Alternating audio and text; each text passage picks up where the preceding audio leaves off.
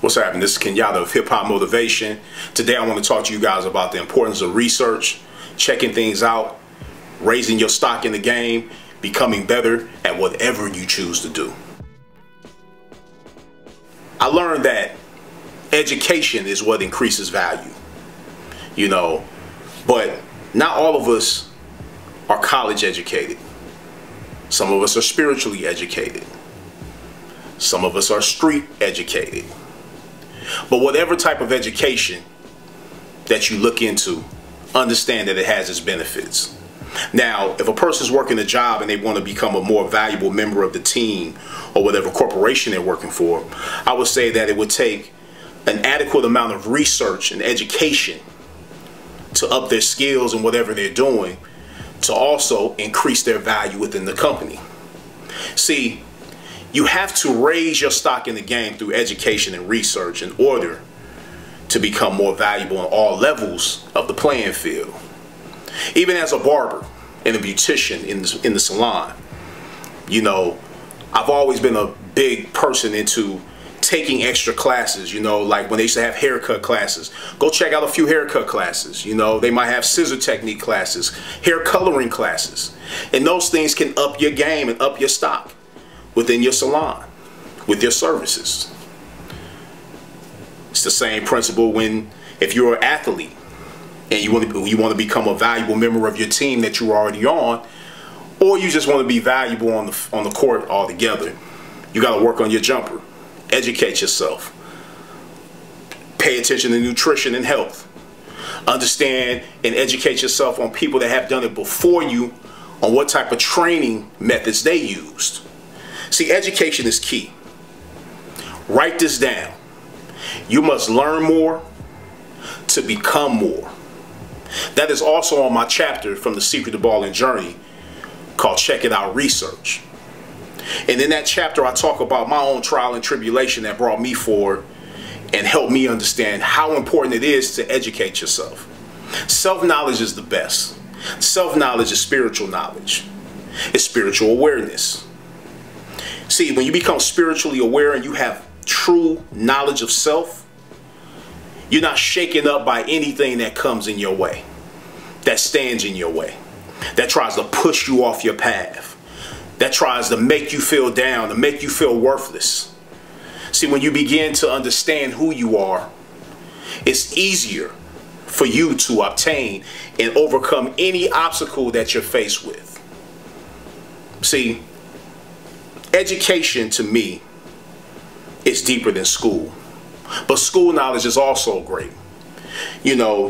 I think one of the coolest things anyone can do is to up their game and increase their library. It's time for us to increase our libraries. How many books are you reading? So you got to understand that reading is a training method of the mind. It's exercise for the mind. Sure, you can watch things, sure you can listen to things, but reading is like, it produces a stronger vocabulary, if you would. It also helps you increase yourself as an individual with being able to give someone a jewel or a gem on how to receive or become a better person as well. It's time for us to look at all this information we take in and all this education that we take in and start circulating it back out to the people, that don't have this education.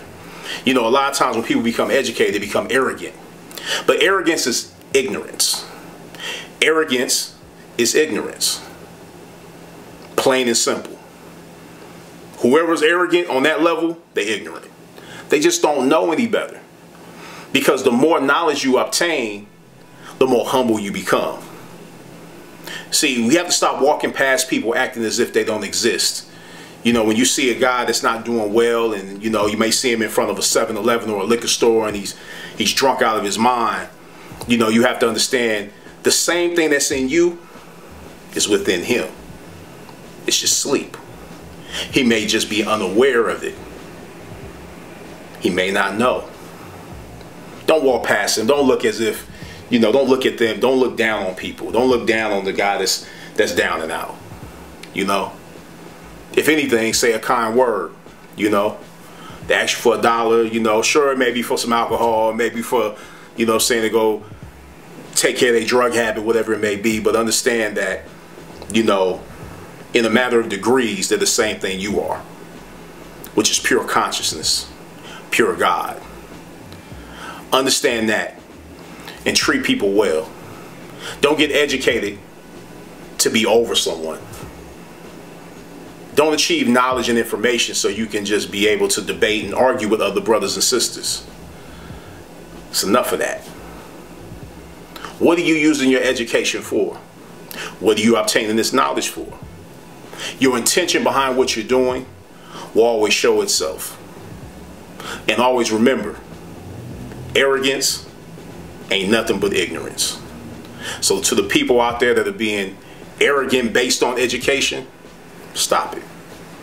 Because in God's eyes, we're all the same. Everything differs in a matter of degrees. This is Kenyatta of Hip Hop Motivation. I hope that helped you. Stay safe, stay aware, stay awoke. Make sure you sit still every single day in silence.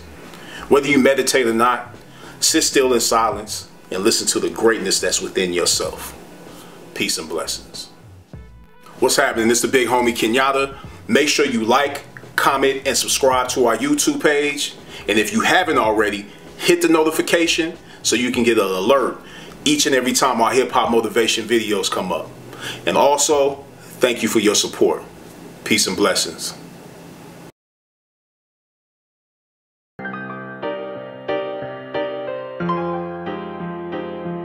Yo, you can either think of a master plan or get mastered by somebody else's plan. Check it. As a barber, one of the most important life lessons I learned is to never do anything without seeing the ending result first. Before I understood the value of seeing results, I used to waste a lot of time sometimes doing double work because I didn't have a vision of where I was going. Then I started taking consultations more serious by not even turning on my clippers until I had a clear understanding of the result my client was planning to see. And in turn, it became easier to achieve the style they wanted to see in half the time. Real talk, the most successful barbers and beauticians are the ones that see the ending results before they start any service. Write this down. Before making any moves, know where you're going. Deciding from thoughts of being sick and tired of something, starting something, or admiring something can be the emotions that fuel change. Because write this down. Emotion leads to passion, passion leads to action, and action leads to results. Word up. Question: what's the #1 killer of dreams? If you said fear, you're wrong. Fear is on the list, but it's not the #1 killer. The #1 killer of dreams is comfort. The comfort of a good paying job or in an active relationship can seduce us for many years into the rhythm of accepting things without making any moves to change, further numbing us into a state of zombie-like passiveness.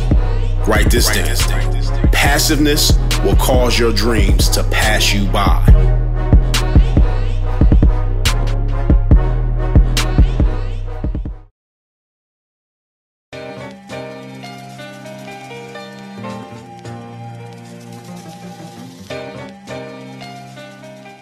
When you writing a book, Dave? I'm writing. I also have a book. You know, I have a book called Culture Vultures. Yeah, what's it called? It's called Culture Vultures. I did. Have you ever looked at the hip hop motivations that I do? Yeah, absolutely. So me and Kenyatta did a book, and it's already written. He wrote it. We done with it, and I'm also giving it out in different ways. So it's gonna be an auditory experience as well.